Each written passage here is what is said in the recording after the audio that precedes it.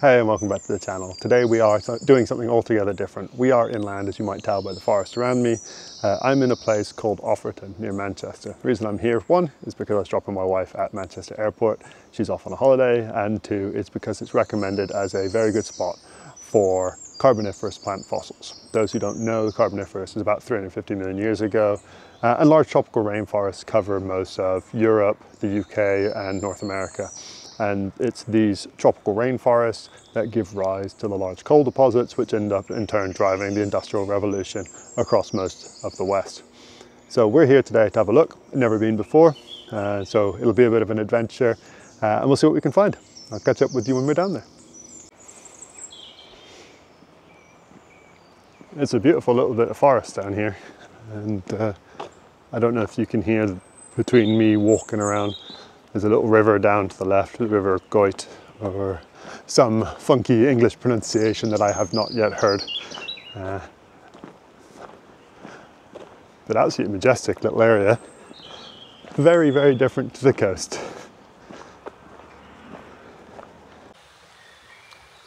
I do have to say though, this is a spectacular little site.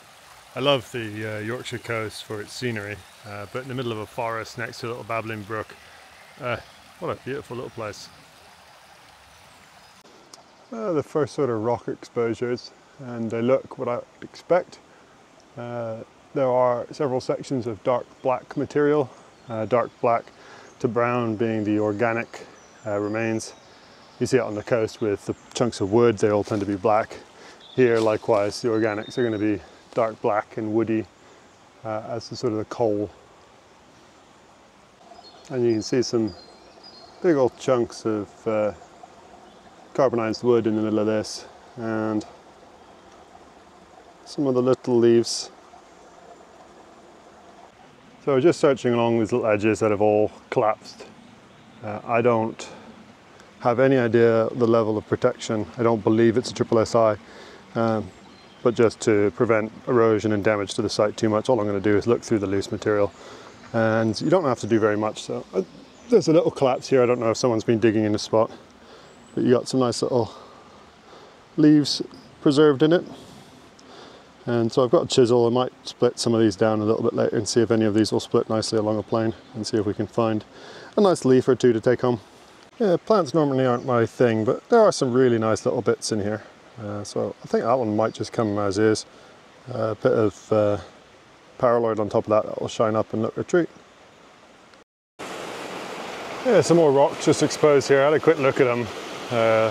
They don't look to have any plant fossils near them, but I'm also a bit wary of jumping into the little quiet spot in the corner over there, because that's a bit grim. Obviously the water not getting circulated well. There is something really satisfying about seeing these living ferns next to a riverbank where 350 million year old ferns are washing out, and if you go to the Yorkshire coast you can find 150 to 180 million year old fossil ferns as well. It's a really beautiful thing, and a good chance to just talk about living fossils. Things like ferns and crocodiles and lots of different species that look very similar to their counterparts in the fossil record are sometimes described as living fossils just because they look similar. It doesn't mean that they are the same things. They have been evolving constantly in those vast periods of time.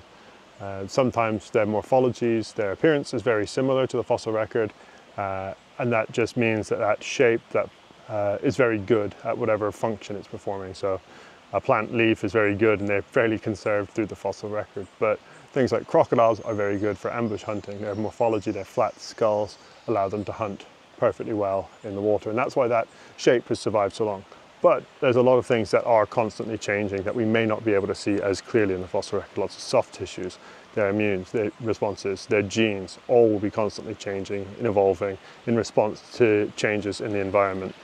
So please, when you talk about living fossils in the general public, just be aware that it's not that they are the same. Just hit a little pocket of fairly nice stuff, so I thought I'd show it to you. So we've got what looks like some stems going along there. Always worth double checking each side. Lots of little plant leaves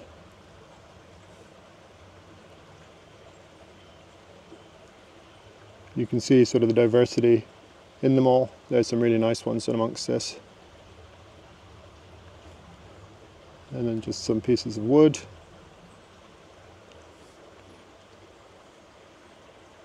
Yeah, so little spot that obviously some stuff has come out of, whether this is someone's dug it out, there's definitely footprints that go up the hill that are not mine, or whether this is because a giant tree has fallen on this rock and exposed it, I can't say.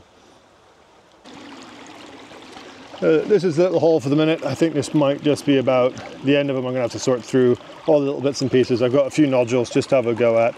So the nodules here, I believe, are phosphatic rather than limestone, like on the Yorkshire coast. But they do sometimes still preserve things incredibly well. And so on the surface of a few of the nodules, we can see some plant material. But occasionally, and I've seen pictures of them from down in South Yorkshire, you get invertebrates and stuff as well. But I also just want to show, again, when I talk about things like fossil ferns and different species of plants, there's quite a diversity of them here. So you've got this species, I don't know the difference between, then there's some more ferns there, which I think might be different to those. There's multiple different species on this block, including a modern plant. So it gives you just an idea that there are quite a lot of things to be found here. And I've seen recently someone posted a seed pod as well from here. So there's just a huge amount of stuff. So I'm just going to sort through this, try and split down some of these nodules in case there's anything inside them. And if there is anything, I will definitely be back to show you what there is. So having just sorted through some bits and split a few of those bigger blocks down, I've got a few surprises, like some of these that were just ram-packed with really nice things. So I've got a bit of a diversity of species now in this. I'm going to wrap them all up in lots of bubble wrap and hope to get it back. These shale blocks notoriously squishy, so all full of bubble wrap just to wrap everything up nice and tight, or not too tight, but wrap them up nicely. That's going to wrap us up here at Offerton. I've only really explored this bit and a little bit upstream for fossils, but I have to say you didn't have to explore very far. There was plenty of nice little plant fossils in this exposure here, and I've got a nice little collection in my bag. I'm hoping to find a few more Carboniferous sites to explore, maybe a little closer to home in South Yorkshire, but unfortunately, despite there being loads and loads of coal mines once upon a time, the vast majority of the spoil heaps that would be useful for looking for fossils are now either buried, built upon, or closed in private, and so we need permission to get to them. But I'll see what I can do, and a lot of that will depend on what you guys think of this video. If there's a lot of enthusiasm for this sort of content, I'll see if I can produce some more for you.